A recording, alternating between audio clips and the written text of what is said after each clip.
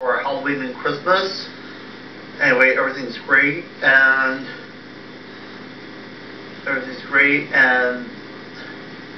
this Halloween we're presenting Frankenstein.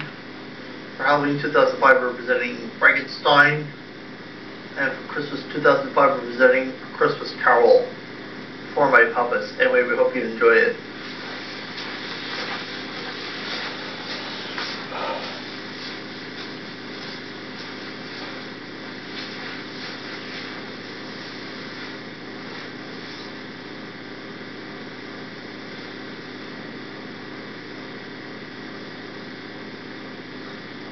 Victor Frankenstein was born in Switzerland.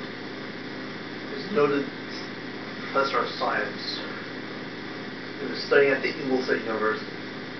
And so it has been reckoned that life, once dead, never returned. Can it be possible to bring the dead back to life? That would be too much reckoning upon God. Frankenstein didn't listen to his teachers. He was determined to bring back what was once dead.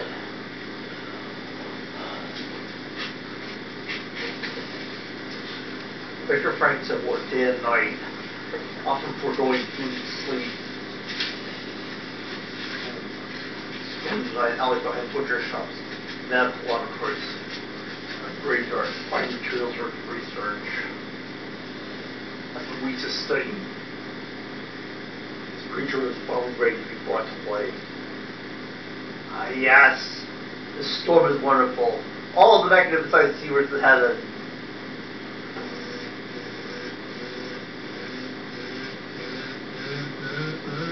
boom! Ah, yes! It's alive! It's alive! Now I know what it feels like to be God! Wait! No! Be God will return, you horrible thing! The time Frankenstein returned to the lab. The monster escaped and caused a rampage. Ah, yes, it's gone. Now nobody has to know what I brought to play. Victor's problems are far from over. The monster's causing a rampage all through Europe. Why'd I have to make him so powerful? I wish I hadn't. Come and get me, Frankenstein! Face to face. Frankenstein, you must know what your creation have been doing. I know what you've been doing. You're causing death and destruction. I have been wandering the earth in search of life. It has been difficult. I have had to make my own way in the world. I know what you're doing. Make me a friend so I can love. Make another monster and cause destruction? Never! You will have no peace. I will get you.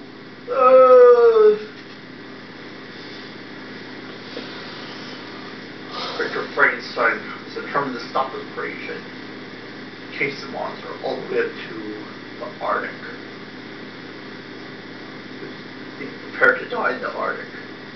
So they're rescued by the leader of a scientific expedition.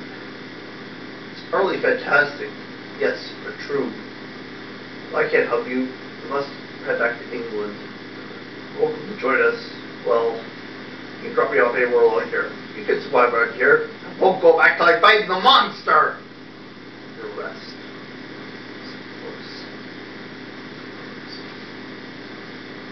Victor's hope clung.